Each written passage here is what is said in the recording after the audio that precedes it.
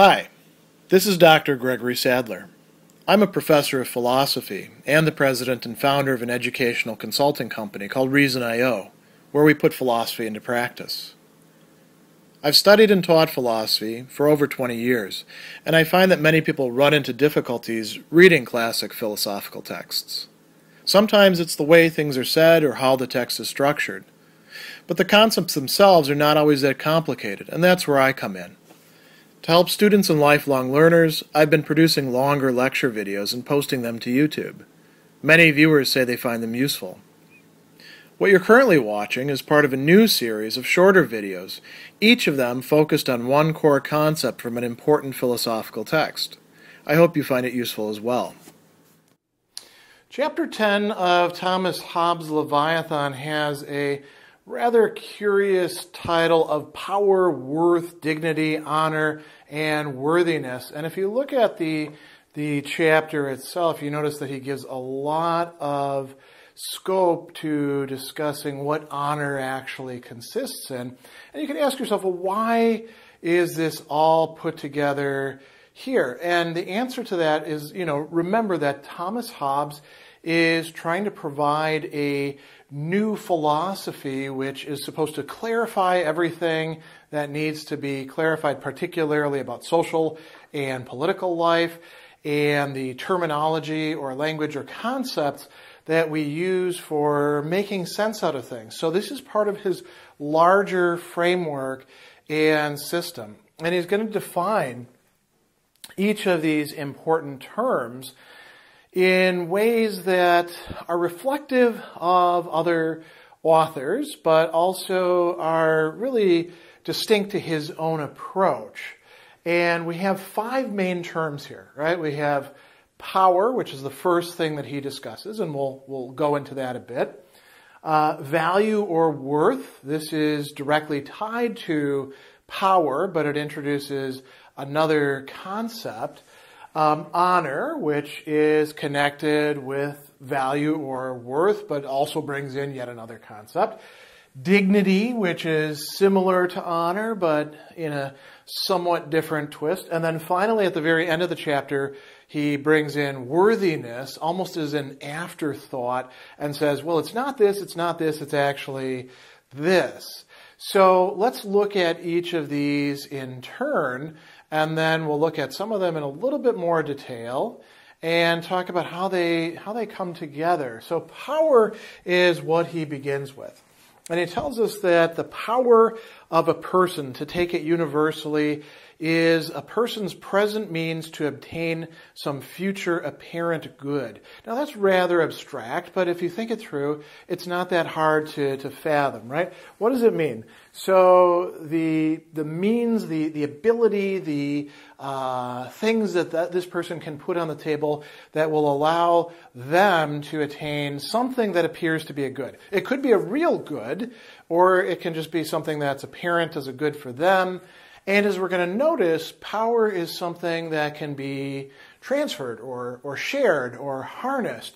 So my ability to attain some present good, for example, in explaining Thomas Hobbes to you, if that's a good, if you're listening to my explanation and it's sparking the right thoughts in your head, then, my power is something that is beneficial to you, right? It can also be beneficial to me because I like talking about Thomas Hobbes and unpacking concepts. And he makes a distinction between natural power, the eminence of the faculties of body or mind, right? These will come to instrumental, or powers which are acquired by these, and fortune. So we'll look at those in just a moment. Then we have value or worth. And this is quite interesting. Hobbes says the value or worth of a person is the price that somebody would have to pay, or that would be given for the use of that person's power. So this is a rather different way of talking about value, right? If I say, well, I value my wife, I value my friend, I value my children, Hobbes would, come along and say, well, that's very nice, but I don't mean value in that same sense. what would you pay? What would you give for the use of their power? You know, and in the case of children, you say, well, what do I need from them? You know, love and affection, I guess. Honoring, as we're going to talk about in just a moment. Carrying on my family name or something like that. They don't actually have that much to offer from a Hobbesian perspective. And you can read, about that later on in one of the later chapters where he talks about the children in the family. This really puts things in a very different perspective, doesn't it? So the value of a person is what they can give us. What we're willing to give to them. It could be money, it could be time, it could be honoring, it could be pick whatever you want. What are we willing to give to them so that we can get from them what we want, the good, the apparent good, or ward off some evils? So he says that this is not absolute. This is a thing dependent upon the need and judgment of another, and we'll come back to that in just a moment. Then we have honor. This is a topic that Hobbes gives a lot of examples for and talks about quite a bit. And honor is tied to this conception of value or worth. He calls it a manifestation. When we honor somebody, we manifest what we value them as. And this is at a high rate because if he says to value a person at a high rate is to honor them. At a low rate is to dishonor them. And high and low is to be understood by comparison to the rate that each person sets on themselves. So if I think that, everybody should get up when I walk into a room, or shut up when I'm talking, or what else? We could come up with all sorts of other funny examples like that. If I do something good, you should send me a thank you card. Right? I'm setting that rate on myself. You might not actually follow that. You might be like, hey, I already did enough, Dignity is related to honor, but dignity comes about not from individual agents, you could say, but it's what he calls the public worth of a person. The value set upon them by the Commonwealth. This is what people call dignity, and this value of this person by the Commonwealth is understood by offices of command, judicature, public employment, or by names and titles introduced for distinction of such value. So there's a sort of, private, although it's not entirely private, it happens in public, and value of honoring, right? It's actually very public. And then there's dignity, where it's the community that is honoring a person or dishonoring them. You could lack dignity, right? Then we have at the very end, worthiness. So let's look at that. He says, worthiness is a thing different from the worth or value of a person. It's also from their merit or desert, what it is that they deserve, and consists in a particular power or ability for that whereof he is said to be worthy, which particular ability is usually named fitness or aptitude. And he says for the person who's worthiest to be a commander, to be a judge, or have any other charge is the best fitted with the qualities required to the best discharging of it. And worthiest of riches, kind of an interesting example, is the one who has the qualities most requisite for the well-using of them. So we can be worthy of all sorts of things, and that doesn't tie in directly to our value. This is a very interesting point. We can deserve things, and that doesn't tie in necessarily to our worthiness. If things are arranged, in the best, most rational way, the people who do in fact have, the greatest fitness or aptitude for something get to do that thing, or get tapped to do that thing. They get asked to do that thing. That's very often not the case, right? We live in a society where things are often much more arbitrary and fit in with these other conceptions, which may or may not be on point. So let's talk about a few other concerns with these. Let's jump back to value or worth. from worthiness. So, right, he says it's what would be given for the use of this person's power. It's not absolute, a thing dependent on the need and judgment of another. So it's not something that you can say stays the same in all cases. He gives the example of an able conductor of soldiers is of great price, great worth in a time of war, but in peace not so. They get disvalued in that case. A learned and uncorrupt judge is worth much in a time of peace, but not in a time of war. And then he says, as in other things, so in men, not the seller, but the buyer determines the price. For let a man, as most people do, rate themselves at the highest value they can. Their true value is no more than it is esteemed by others.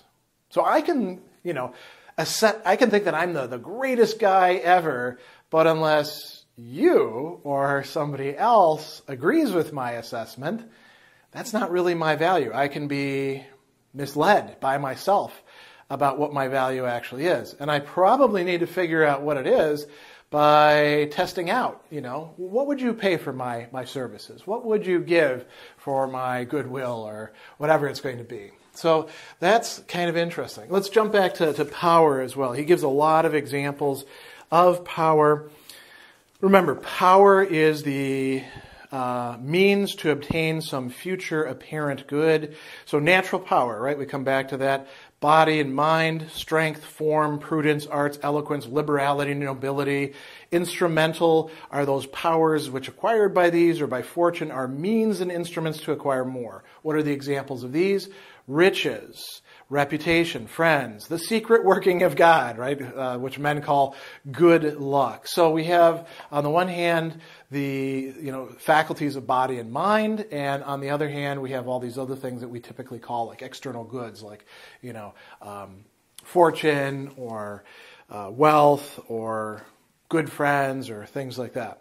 And then he goes on and he says, the greatest of human powers is that which is compounded of the powers of most men, united by consent in one person, natural or civil, that has the use of their powers depending on their will. This is the power of the commonwealth. This is what he's going to call the power of the sovereign or the magistrates, the stand-ins for the sovereign. But we could think, also about the harnessing of the power of so many other people by the CEO or the board of a corporation, right? Or even with illegal associations, the person who's in charge is harnessing the power of others. We could think of this in terms of social media followings and being able to get people to do things. If you can monetize your content by creating your own website and having people flock to it because you have celebrity, that's power in Hobbesian terms, and it's coming from what other people are doing. And so he gives a lot of examples. Riches joined to liberality is power. Why? Because it procures friends and servants. Reputation of power is power because it draws with it the adherence of those who need protection. We'll take a few other examples. Whatever quality make a person beloved or feared of many, or the reputation of such quality, is power. It's a means to have assistance and service of many. So a lot of times power isn't something, real in and of itself. It exists in our own views on things. Good success is power. It makes reputation of wisdom or good fortune. Very interesting. We often think that people who are successful are intelligent when quite often they were just lucky, right? Hobbes observes this in his own time. Eloquence is power. Nobility is power. Reputation of prudence is power. Form is power, right? The sciences, he says, are small power because not eminent and therefore not acknowledged in any person, nor are at all but in a few, and in them a few things. Arts of public use, however, are very much power, like making of engines and other instruments of war, right? And so, these are all examples of the ways in which we could have, exercise, and be assigned power. What about honor? Hobbes talks about it at much greater length, right? Manifestation of valuing. We don't need to look at every single example that he provides because he spends page after page discussing it, but we can get the general idea. He says that, here we go, to obey another person is to honor, right? Because nobody obeys them who they think have no power to help or hurt them. Consequently, to disobey is to dishonor. And we see these polarities, these oppositions back and forth. To give great gifts to a person is to honor them, because it's buying protection and acknowledging of pleasure. To give little gifts is to dishonor.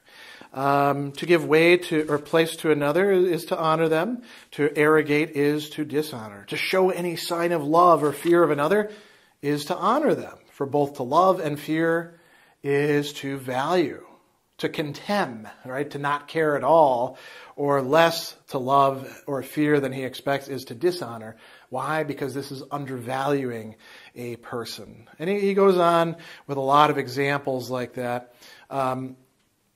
He says, to do those things to another which he takes for signs of honor, or which the law or custom makes so, is to honor. So we can honor a person by doing the stereotypical actions that are already acknowledged as honoring, or perhaps idiosyncratically in the case of that person. Like, if buying a person fountain pens, they say, oh, this is to honor me. And you go and you're like, hey, man, here's 10 fountain pens. I really like you. You're honoring them. Whereas if you went to somebody who despises fountain pens and did that, it would be a dishonoring, right? He says, to honor those another honors is to honor them as a sign of approbation of their judgment. To honor his enemies, on the other hand, is to dishonor that person. And so, we see example after example of this, and honor can be quite complex. He also talks about what is considered honorable in general. But there is one remark that he comes to later on. He says, it doesn't alter the case of honor, whether an action, be it so great and difficult and consequently a sign of much power, be just or unjust, right or wrong. For honor consisteth only in the reputation of power. It's not about doing the right thing or doing the wrong thing. This is very different than a lot of other moral theories.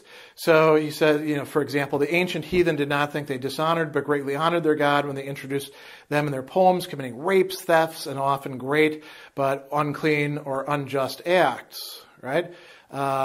And so, he's got examples of this. Amongst men, till there were constituted great commonwealths, it was thought no dishonor to be a pirate or highway thief, but rather a lawful trade, not only among the Greeks, but among all the other nations. So, this is another important point.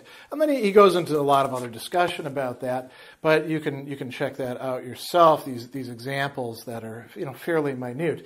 The general point is, these are all concepts that we need to take into account if we want to understand how human beings, how they relate to each other, how they understand each other, why they come into conflict, or why they might be inclined to avoid conflict with each other, which is a really central feature of this work, Leviathan.